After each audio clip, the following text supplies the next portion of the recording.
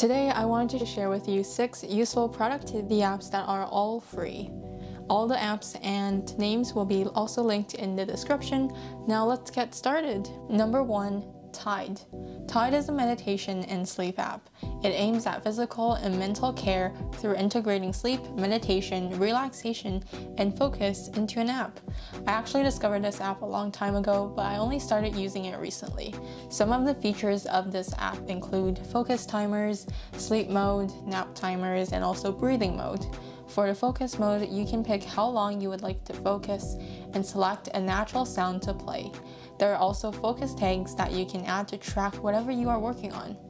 In sleep mode, you can set the alarm for when you want to wake up, select a natural scene, and then go to bed. I love the sleep mode because you can also choose an auto stop time or the smart mode. In smart mode, Tide will adjust the time to stop sleep aid sound recordings to the sleep analysis.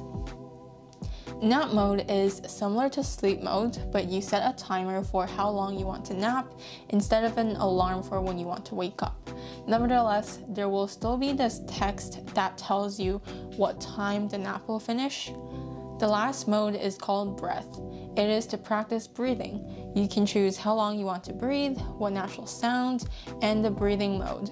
There's the balanced breath and the 4 to 7 to 8 breath. Every day when you open the app, Tide gives you a daily inspirational quote, which I really like. It is a great way to start the day. There are also daily Tide sessions in the app. Some are free and others you have to pay for by joining Tide Plus. I find this not a big deal because I don't really use Tide for this purpose. You also get more natural sound backgrounds in the paid version, but I think the free version is good enough. Say to yourself, I'll do it later. But the longer you procrastinate on these tasks. One last thing I want to talk about Tide is that you can listen to the natural sounds without being in focus mode, sleep or nap or breathe mode. You can still play the sounds even if you close the app.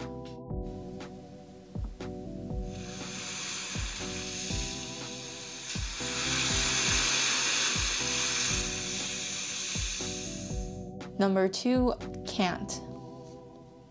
Kant is this daily routine organizer app. A friend actually recommended me this app. They use it very often, but I don't really use it because I don't really complete my routines. However, I would like to use this app more often. I am kind of using this app as a habit tracker to remind me to work out and take my vitamins, but this is like a scheduling app. So you can add more events or tasks that you want to complete throughout the day. The app is very aesthetic, there are no ads whatsoever, and it is also very simplistic and minimalistic. Number 3, Pendo. Pendo is an all-in-one calendar app. It can be used for creating to-do lists, making notes, and adding events. It is a very aesthetic calendar with multiple views so you can see everything in a timeline or see the regular calendar view. It's super cute and useful. It can also be synced to your iCloud, calendar app, or even Google Calendar. I was using this app during junior high and also in grade 11. Totally recommend. Number 4, Flipped. Flipped is a focus and study timer tracker app. This app just brings back all my memories. I was actually able to focus on this app and actually study. I was using this app every single day. Very shocking. Many people call it flipped, but I call it flipped. And fun fact, Google Translate calls it flippedy. Flippedy. Flippedy. There's a pro version of the app for more features, but I find the free version totally enough for me. My favorite part about this app is that you can study with other people. Seeing so many people studying with you simultaneously is very motivating. There's a streak at the top that tells you how many days you have been continuously focusing for. My goal previously was to study 3 hours a day for this one exam, which now is over, so I haven't been using the app for a while, but it was super helpful and I was actually studying using Flipped. Very surprising. Number 5, Notion. I know a lot of you probably have heard of Notion. Notion is an all-in-one workplace app. I have known this app honestly since forever. I didn't really continuously use Notion until this year. I saw it as very complicated and never actually began using it. But I watched a few tutorials and I think I got most of the features figured. I use Notion for a lot of things, but my primary use is to track all my deadlines and make to-do lists and schedules. I don't use it as a calendar to remind me of everything, but I use Notion as this extra list to have all my due dates in the table. Keep is a home trainer with many free workout routines and exercises. It has a 400+ exercise database with detailed descriptions and video guidance by experts. Number 6, Keep Trainer.